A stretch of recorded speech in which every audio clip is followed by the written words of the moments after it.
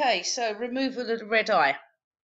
So now when you take pictures with a flash, generally, well, biggest problem used to come out of red eye, so it's when the pupils in the eye actually turn red. So there's loads of examples of this. So if I go on the internet here, okay, particularly in babies, I remember when I used to take pictures of my nephew, red eye was a massive problem because their pupils don't dilate quick enough.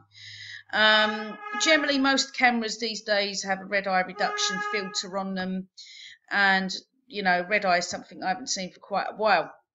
However, if you want to get rid of red eye, remove the red eye, it's so easy to do. Mobile phones, most softwares all have a red eye removal tool. Okay, so here on paint.net, if we go to, I believe it's, no, it's not, is it adjustments? Sorry, image. No, effects, sorry, I've forgotten already where it's go to. And you go to photo, you can see there's red eye removal there. Okay, so it will automatically remove the red eye. If you're not happy with that, you can move the strength up and down. Okay, so you can see one's not quite enough. 2, go through to 3, 4, 5. There wasn't much after 4 or 5, was there?